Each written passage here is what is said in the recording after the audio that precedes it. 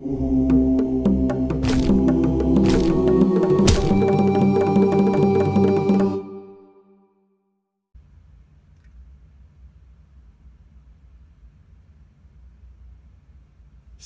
gifts of kindness go horribly wrong. And there was one year where, obviously I work in Belize, right? And that's where my focus is. But one year I had some friends who were working in the northern Yucatan. And this is way up, not too terribly far away from Cancun. So if you guys have ever been to Cancun, the project was actually not that far from Cancun.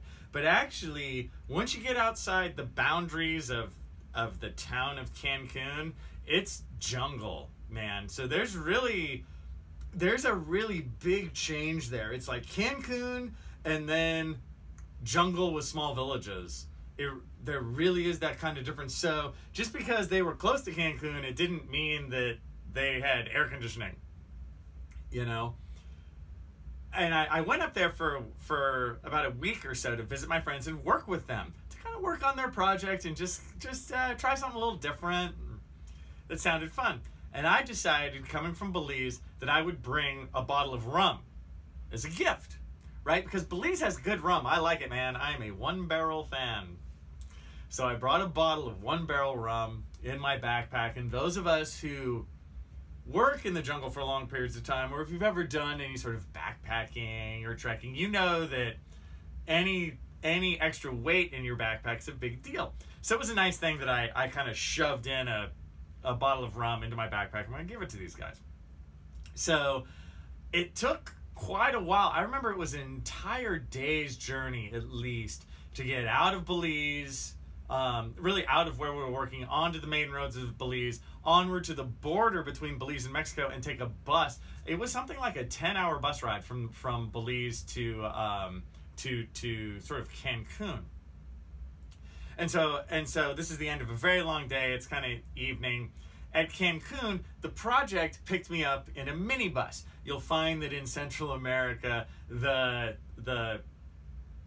car of choice, the vehicle of choice, is a minibus, basically like a soccer mom's minivan. That's what it is. But you call them minibuses there. It's a minivan. It's an older minivan. And so they opened the back. I put my backpack gently. I should not say throw in. I put my backpack gently inside. Close it. They close the door. Drive me out to the site. Really bumpy road, out to the site. But I'm like, oh sweet, my bottle of rum is fine. We get to the site where the crew's staying. They open. I can see this in slow motion. They open the back of the minivan, and I'm like, no.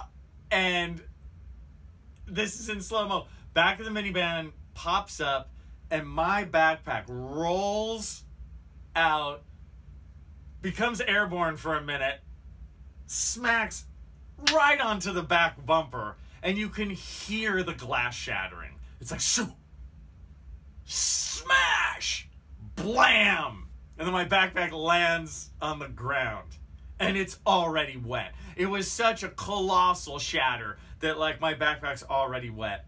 And this, when you're working for months in the jungle, this is a disaster. Because what happened was, all my clean clothes, and clean clothes are such a commodity doing this kind of work. Just getting your clothes clean can be an adventure in itself. I had my newly cleaned clothes that are now drenched in rum. And I'm like, oh. And everyone else knew what had just happened, and they were all kind of silent too, and they were like, wow, man. I'm like, I know. Because in a jungle situation, once your stuff gets wet, it don't dry.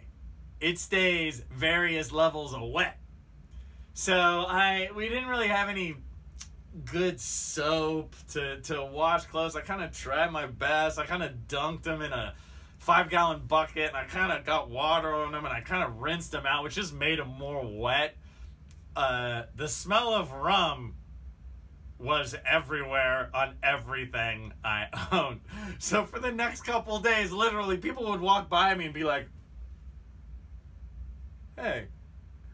And I'm like, I would have to explain. I know, yes, I smell like rum. All my clothes are drenched in rum.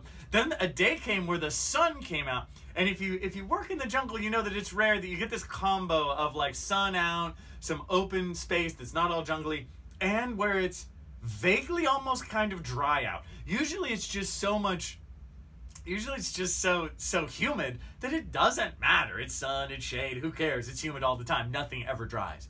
But I was able to I remember I put out a couple of my clothes on a barbed wire fence.